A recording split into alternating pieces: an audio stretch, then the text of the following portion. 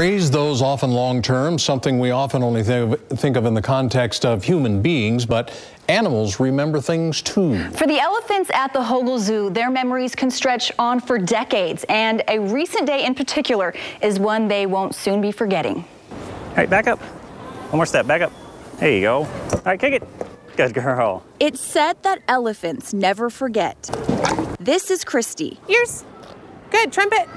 Good. And her 6-year-old daughter, Zuri. Eric Peterson's cared for these two for his entire career. For 21 years. That's a long time. Yep. Along with Jason. Oh, good girl. Oh, right in the face. And Melissa. And what a wonderful job, right? Eric is with these animals constantly. Wave.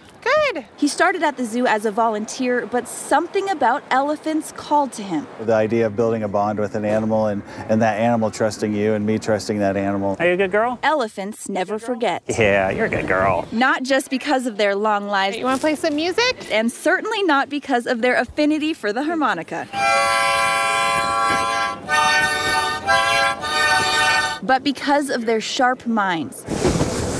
These keepers say elephants are some of the most intelligent creatures on the entire planet. I think elephants are very smart. Yeah, they're very intelligent animals. Around like a dolphin, maybe? Usually they're compared, in the intelligence to whales and certainly younger humans. Slap them. Good girl. Maybe that intelligence is part of what makes them a lot like us. Well, elephants are very social. They're very family-oriented. They live in these herd structures and they can be pretty complex. They're based off a matriarchal system. Adult females, aunts, grandmas, moms. Moms and daughters. Younger calves, grandmothers. They very much bond with each other. It's definitely a family-based herd. Oh, good girl. So who's in charge here? Who's the matriarch? It's not Christy, and it's definitely not her baby. This is Dari on her 54th birthday. She only lived for about another year. She broke the longevity record for African elephants in North America. About a month ago, Dari passed away. A day these elephants will never forget. They definitely know that she was gone. With animals as intelligent as these, their keepers did something some may find a bit unusual. They got to go in and say their goodbyes to Dari. We all cleared the area and just let them come in and surround her and be able to touch her and visit with her. Even in the wild, elephants, if they come across another elephant skull or bones, will sniff it just to see if they knew that elephant. They definitely understood. Yeah. These two may have thick skins, but the past month has been challenging. They've been a little clingy with each other. They don't want to be separated as much. Drop it. Good girl. Elephants grieve too, just like us, but their lives are slowly returning to normal. You guys might get wet. I'm sorry.